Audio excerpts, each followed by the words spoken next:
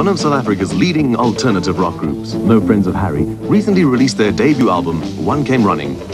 Formed less than 2 years ago, this band has already created a massive cult following.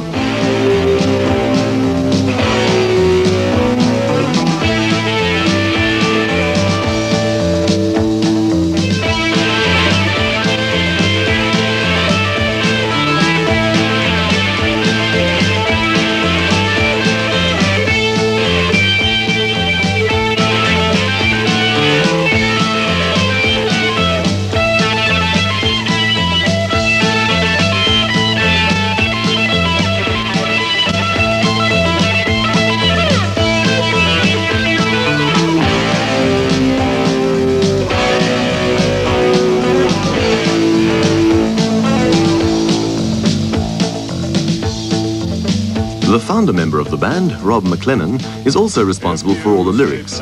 This self-confessed Jim Morrison fan believes that sincerity on their part will rub off on the audience. On keyboards and guitar is Ian Wiggins, who hails from Birmingham. He feels that having the dole would allow musicians to be original rather than forcing them into playing commercial sounds. Dave DeVetta started off as a drummer, but soon found the bass guitar to be his forte. Bands should play simpler music, he says, in a pensive moment. It's very often more effective.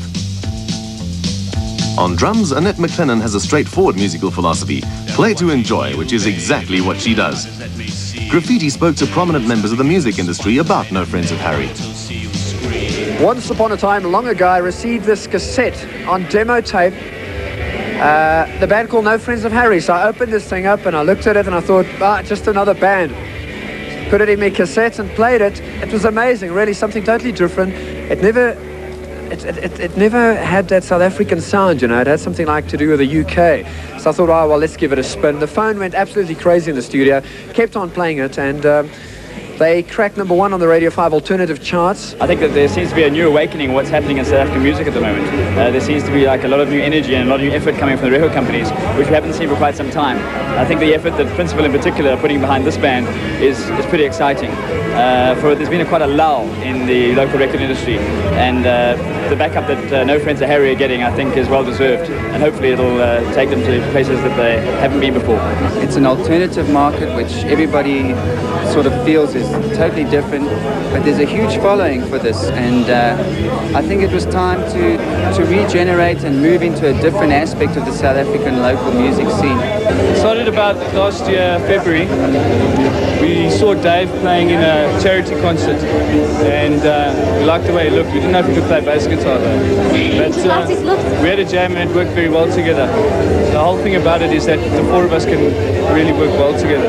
And Barney, the Skin Simon, introduced me to No Friends of Harry. One Sunday night I went into the studio, he was playing Long Way Home.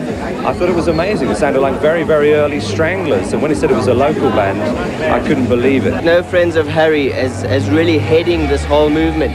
Their sound is exciting, their whole marketing deal is exciting, and they're really offering the people something else to listen to. Alternative music needn't be bad, and No Friends of Harry is living proof of that. Alternative music's a very sort of misused term. We play what we enjoy. We play what we feel comfortable playing. They're watching you, babe. How does that may seem? Standing in the spotlight and they want to see you scream. If you want more, then you know they'll give you less. And if you say no, then yeah, sure they'll say yes, 'cause it's a long way back home. And it's a long way back home. No Friends of Harry's brand of alternative music, so often mistaken for an overseas sound, should be around for a long, long time.